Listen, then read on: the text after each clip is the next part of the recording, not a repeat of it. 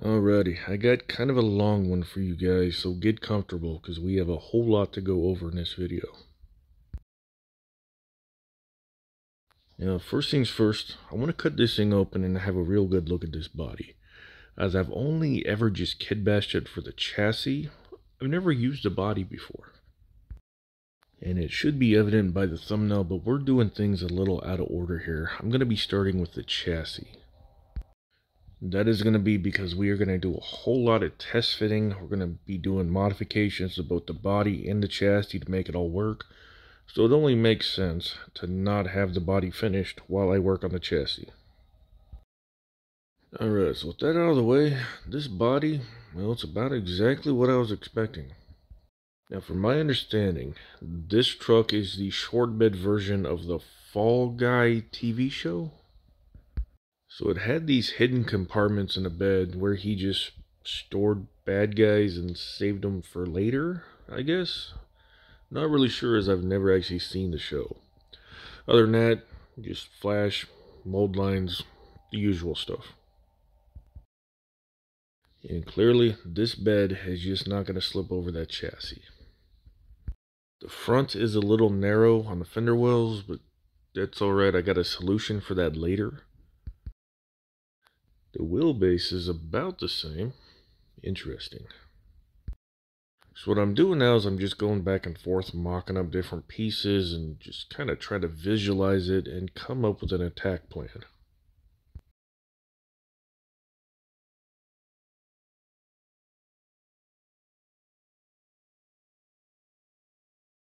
I've used this chassis numerous times, and it just dawned on me that anything with an interior tub has trouble fitting. And that is because the Chevelle chassis is the interior tub for that car.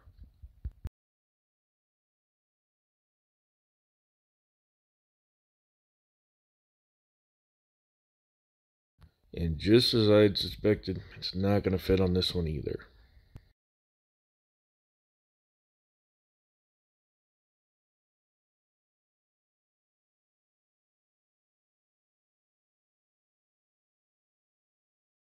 There is an easy fix though. The Chevelle chassis, it is really thick, so all we do is just shave down the sides of the trans tunnel there.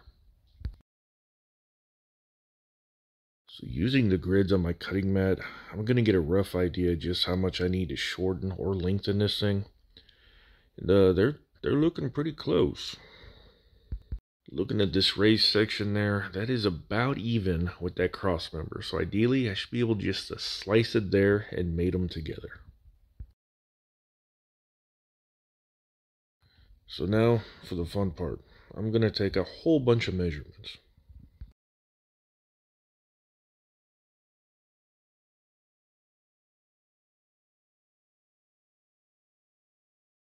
So from what I remember, the Chevelle chassis, it is a millimeter shorter than a truck chassis and about 8 millimeters narrower.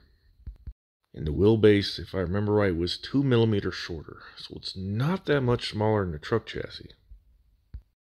Which is why I've came to the conclusion that I'm just going to use a Chevelle chassis. That's going to do two things.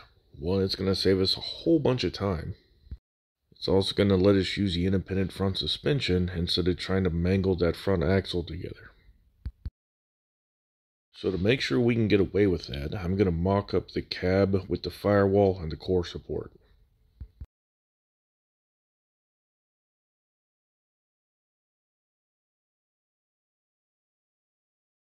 Being that the idea I have for this truck in my mind is that it is just a drag strip, nothing else truck, so we're going to shave this firewall.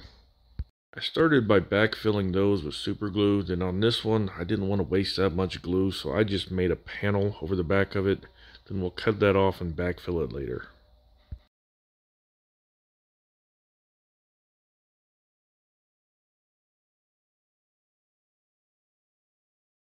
And it would appear as though the glue that's down inside of there didn't actually dry. Lovely.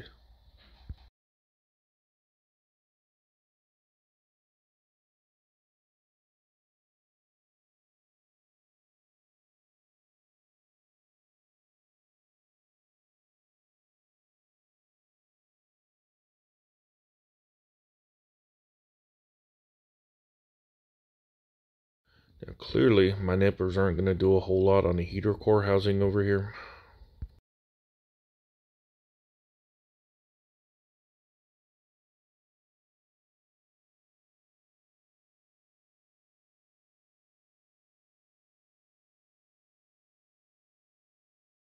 This should work.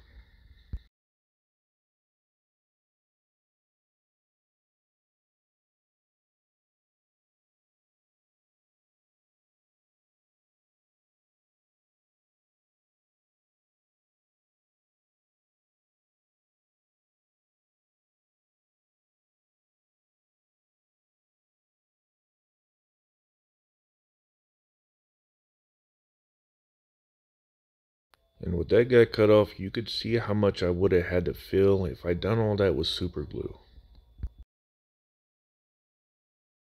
Now I was left with kind of a gnarly cut there, so I'm going to go sand as much of that smooth as possible.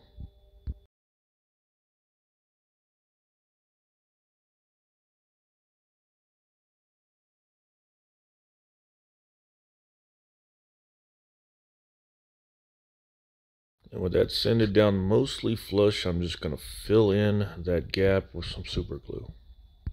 What I'm going to do here though is I'm just going to let it level itself out and then just dry all on its own. I'm not going to use any kicker here. That is a huge pool of super glue. That would get so hot it probably burned through the plastic. Now once it's had plenty of time to dry, I'm just going to go back to that sandpaper and smooth it all out.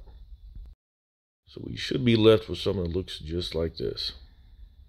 Now I know somebody's going to ask, but the master cylinder here, we converted that to a frame mounted unit. And the steering column, that's, well, it uses Wi-Fi steering.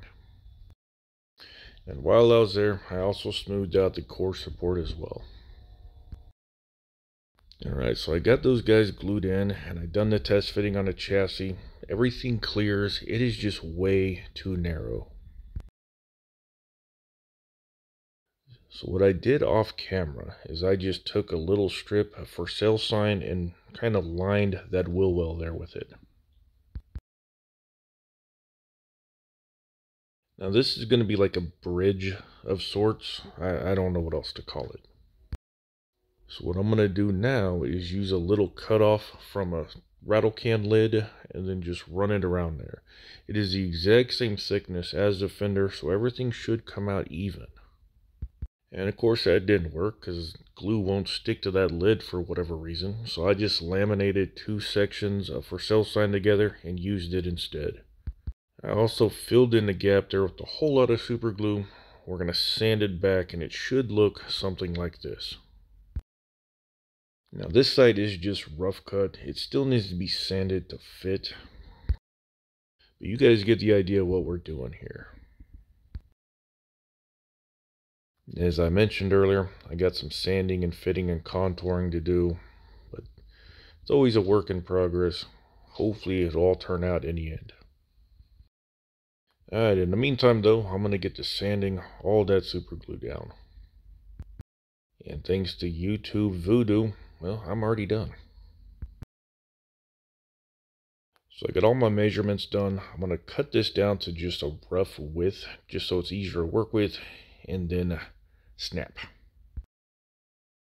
Apparently, all that super glue and that laminated for sale sign is too much for these heavy-duty shears to handle. So I just ran upstairs real quick and just buzzed it off with the bandsaw.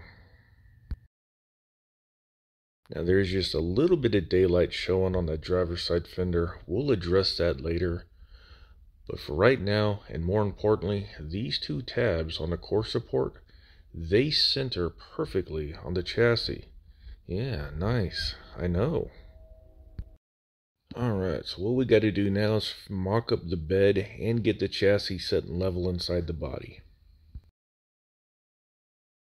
The next order of business is marking out exactly where and how much of the floor of the bed I need to cut out to make the tubs on that chassis fit. I don't know if it's just dumb sheer luck or whatever the case may be, but I needed to cut back to the openings on the wheel wells on the bed. So I've already got my tape lined out. That's going to be my guide when I scribe all of this out. But first, I want to reinforce this bed a little bit. And what I did here is I just laminated 2 pieces of for sale sign together. I cut it out to match that opening. And hey guys, it's that easy. We got a roll pan. And once I'm actually happy with the fitment of that thing, I'm just going to make it permanent with some super glue.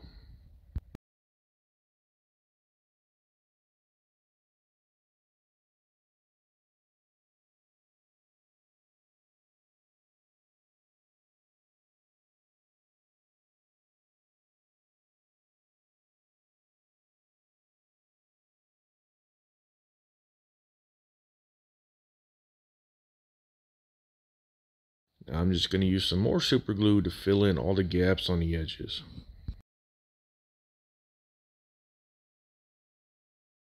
Just going to let that soak down into there, and once it's dry, I'll come back and sand it all flush. And off camera, I also cut off the excess there, so now this is nice and even with the body.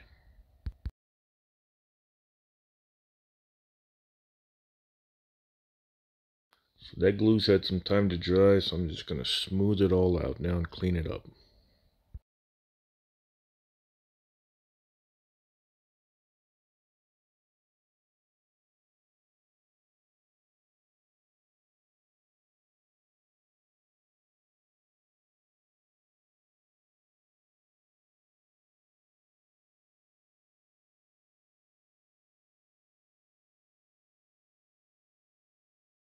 So do you guys remember earlier when I said that this video was going to be about the chassis?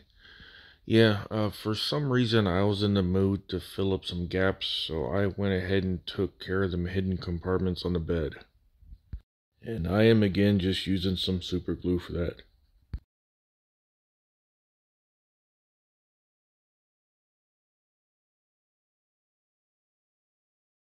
So just like last time, we get all that filled in, sanded flush, and it should look like this side afterwards. I know there's some ghosting, but if it doesn't catch your fingernail, then paint will hide it all.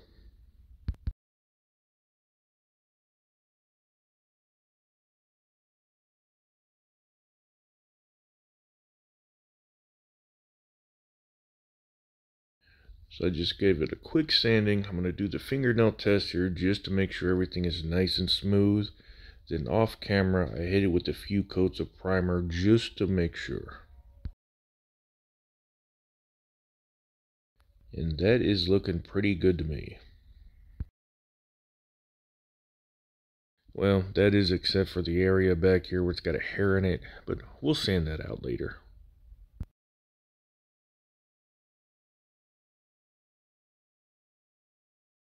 Alrighty, so what just turned out to be a simple project to strengthen the bed ended up being a whole night. But we are finally ready to go back to start scribing all of our lines.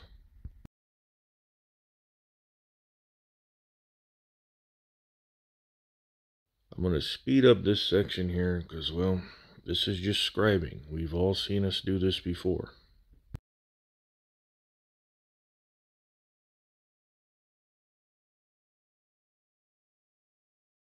This is why I strengthened the rear section of that bed, because I knew I was going to be cutting this area out.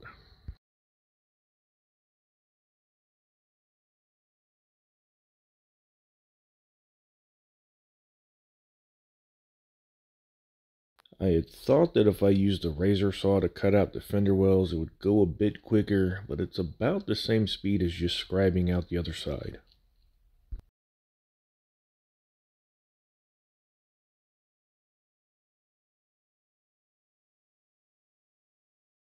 Alrighty, you guys ready for this? Bam, that is that whole bed hacked up and ruined.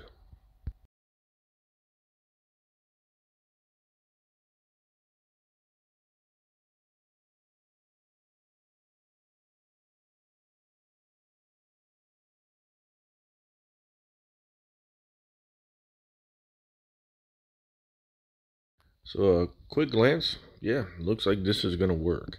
This chassis, if it's even got that step in the rear, that is going to work out perfect for the way this bed is set up. Only thing I need to do is cut off that kind of rounded off bit and make it nice and flat. That piece flew straight off directly into my drink. It's a good thing it's almost empty.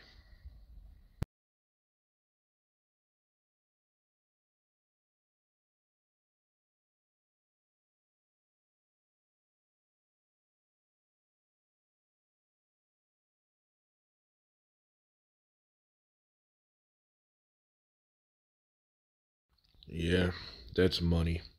I don't want to jinx it, but this thing is going together extremely well, considering, well, it was never designed to fit.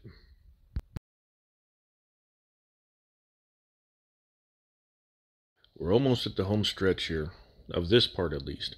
All we got to do now is just round off those inner fenders so they match the contour of the wheel tubs. To do that, I just found something that's roughly the same shape and diameter of the tubs, and then I taped some sandpaper to it and just got to work. Now, I should have used one of my rotary tools to speed this up, but what is it they say about hindsight? With those sanded out and the frame sitting flush to the bed, we can move on to my biggest gripe with using this chassis. The narrowed rear end, well, it's too narrow. I never really liked how far the wheel tucks up into the wheel well, so what I'm going to do is I'm going to widen this narrowed rear end here.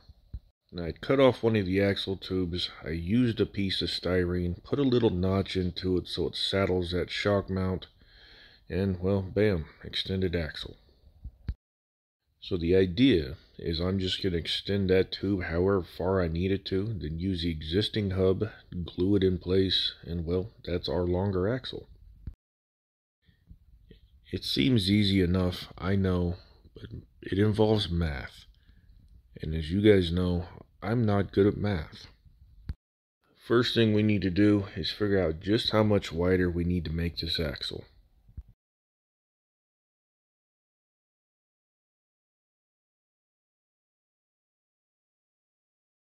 From inner fender well to inner fender well, it is 77 millimeters.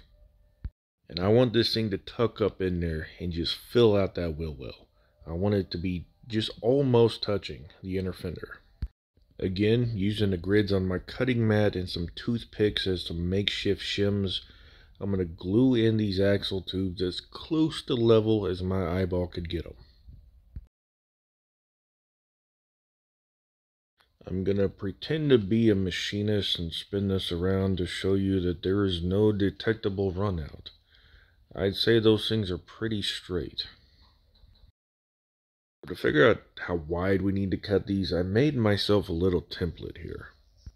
The outermost line is going to be where I want the tire to line up with.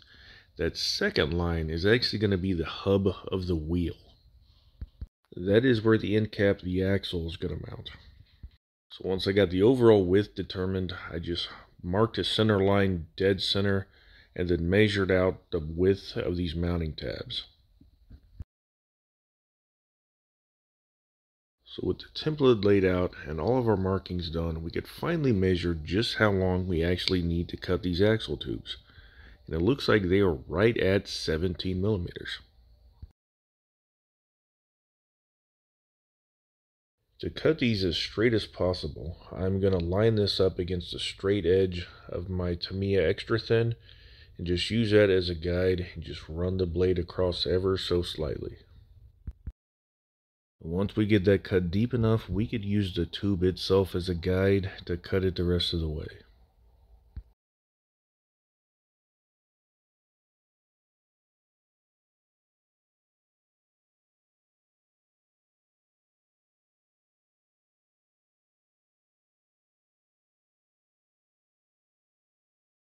So I'm going to clean up that fuzzy edge from the saw, then I'm going to do a little sanity check. What did I say earlier, 17 millimeters? I think that's right. I hope that's right, because that's what these turned out to be.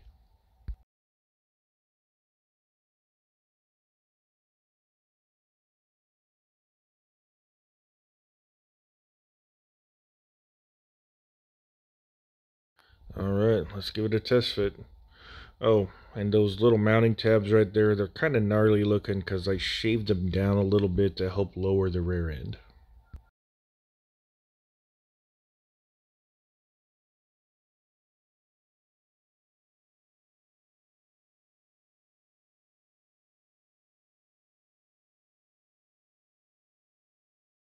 And we are as low as we can go on this thing too, by the way. The top of that tire is just barely skimming the top of that tub.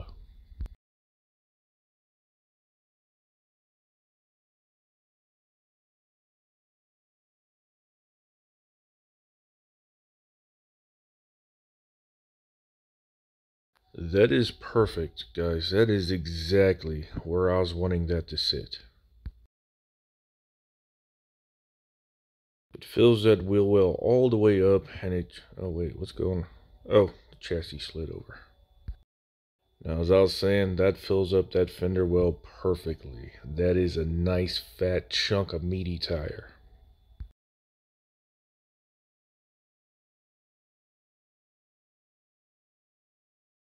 I'm really pleased with how this turned out. I just can't stop looking at it.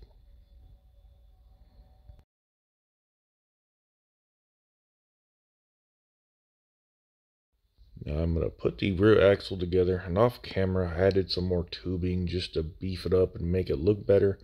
Then I painted it black to kind of hide this monstrosity I created here. Alright, so we're going to put the rear end on hold for just a second and move towards the front of the vehicle.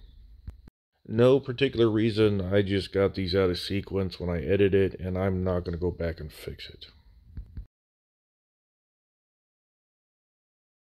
So I'm going to mock this up with a little bit of tape real quick just so that I could get some more measurements.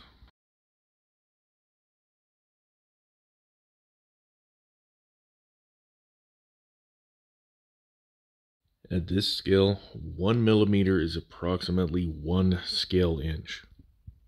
So looking at this, we have theoretically an 8-inch gap between the top of the tire and the fender well. Here is an old school trick to instantly lower just about any model kit. You watching? It's going to go fast because it's real easy. Boom. All I did was flip the spindle over.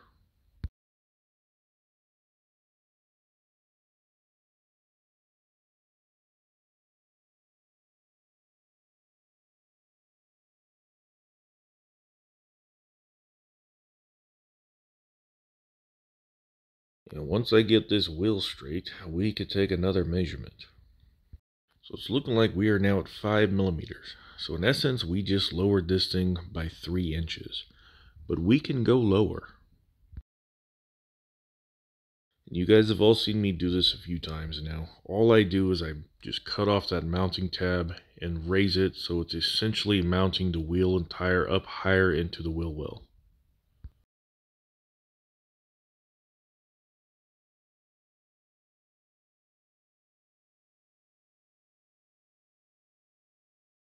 Alrighty, let's see where we're at now. It looks like we are right at 3 millimeters. That is a total of 5 inches that we lowered the front of this thing. So that original cut there, I had used my sprue cutters and it came out kind of gnarly. So this time around, I am going to just saw it off.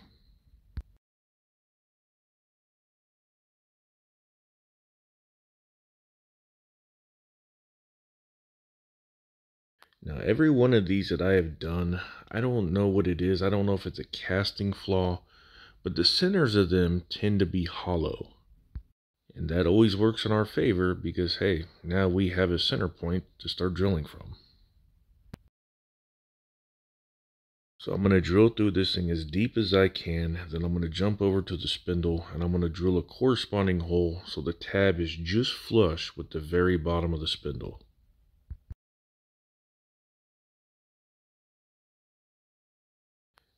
And now we're going to pin all this in place for strength and alignment. Now in the past, I have always used staples for this, but I can't find any. So I'm going to use some 23 gauge pins for my brad nailer.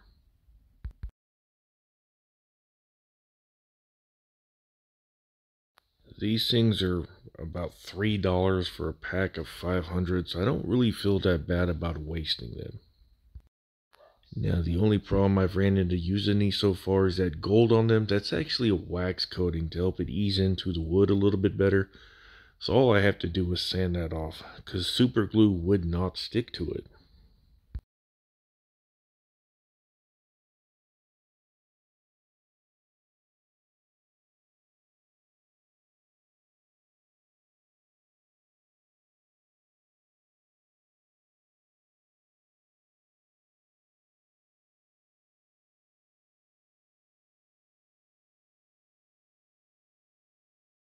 So now we got it all put back together. We just cut off the excess on the back, and we have our very own custom drop spindles. And back to the rear of the car. Back here, I just got to cut off a tiny tad bit of the rear shock since we did lower the rear diff a little bit. That's easy. I'm going to skip right past this because, well, anybody could take a pair of nippers and cut them to length. Now, a problem that I ran into that I was not thinking ahead about, since I had beefed up the rear axle, these control arms do not fit anymore. The solution that I came up with was to use a round needle file and to kind of round off the inside of that mounting boss.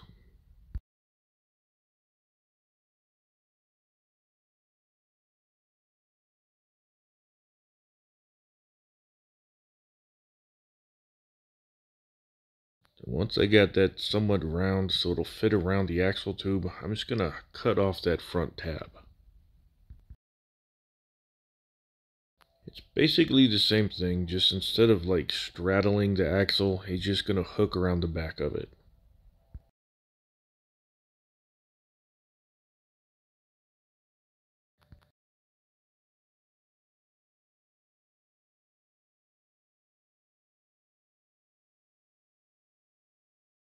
I'm trying to show you guys how all this is going to look, but without that rear axle glued in, it's not really going that well. Yeah, I give up. You'll see it all later. And I have never been a fan of wheelie bars for a street-driven vehicle, so I'm just going to cut these right off and forget they were ever there. So I stripped all the chrome off, and I am going to paint all of these components red. I am a product of the late 90s, early 2000s, when every aftermarket suspension component was red. Who was it? It was Ibach, BMR, Sphone, Hotchkiss. They were all red.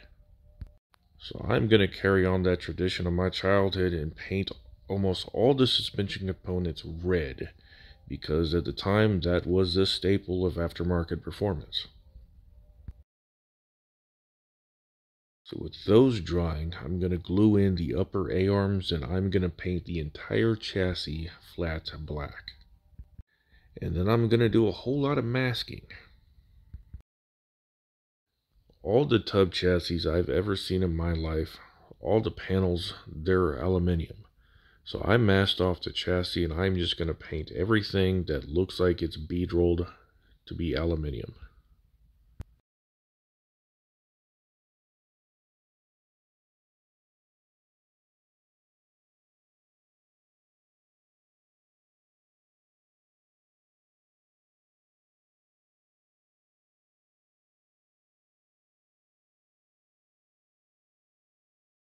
And while I had the paint in the airbrush, I went ahead and painted our drop spindles that same aluminum color. Alright, now for the fun part. I could peel off all that masking tape that I'd spent probably an hour laying out.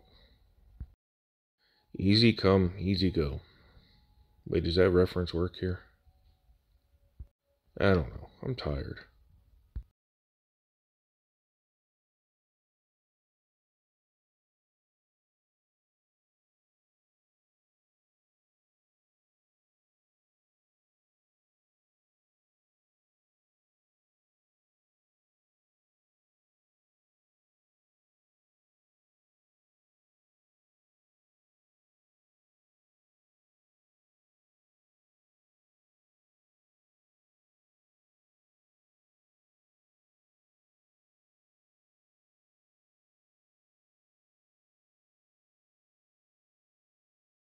So yeah, that's how this is gonna look, at least from the bottom.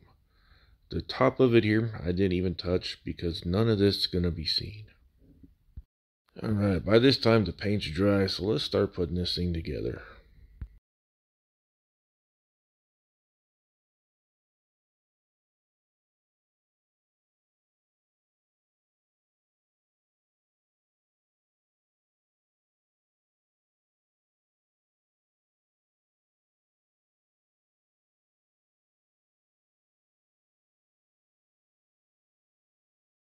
And guys, do take note that even though the spindles do swivel, the car doesn't actually have posable steering.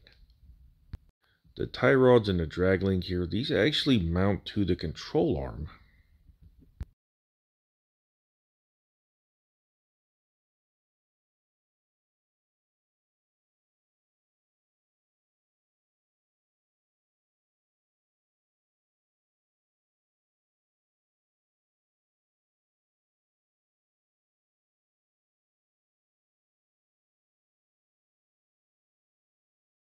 Pay close attention here.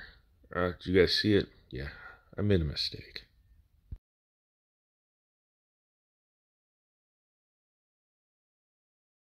For those of you that missed it, I had mounted this spindle upside down. I don't want it sitting all lopsided, so we gotta fix this. Luckily, I had used some Tamiya extra thin, so this glue is still not dry yet.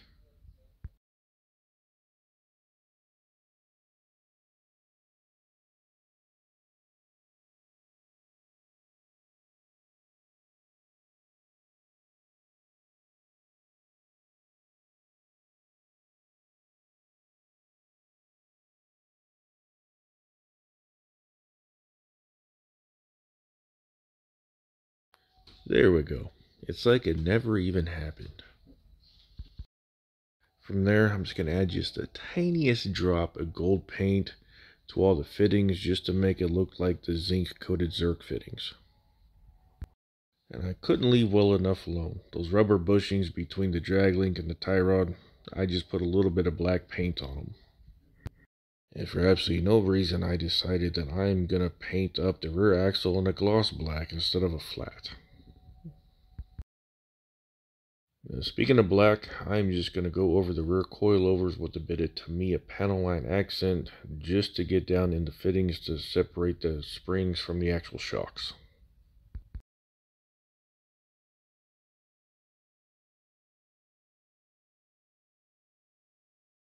Now, since we did cut these shorter, we lost one of the mounting pegs, so they slide into place, but they gotta be aligned, and it's kind of a process. But once you get it, it's there.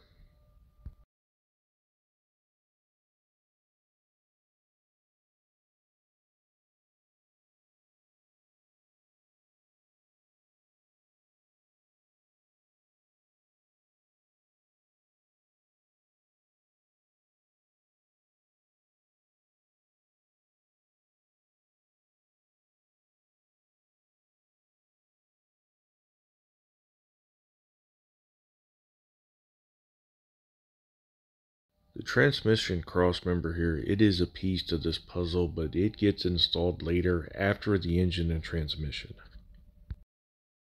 This is usually where I wrap this up though, but I cannot help myself. I gotta mock this thing up to see how it looks. Now we will notice that the wheel tubs, they are not centered in the actual wheel wells of the truck. I have a fix for that, which we will see a few videos from now.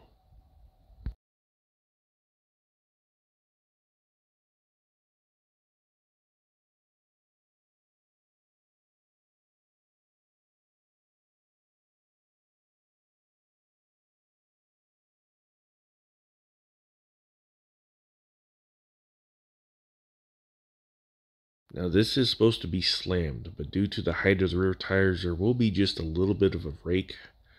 And I don't know why I'm showing you guys that with my hand. Let me just set this on this table and show you.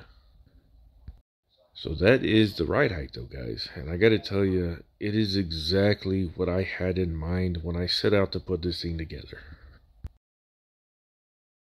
And just one last thing to do to wrap up the suspension part of this build. Since the front spindles do kind of swivel back and forth, like no way to align them, I am just going to center them up as much as I can by eye and glue them in place.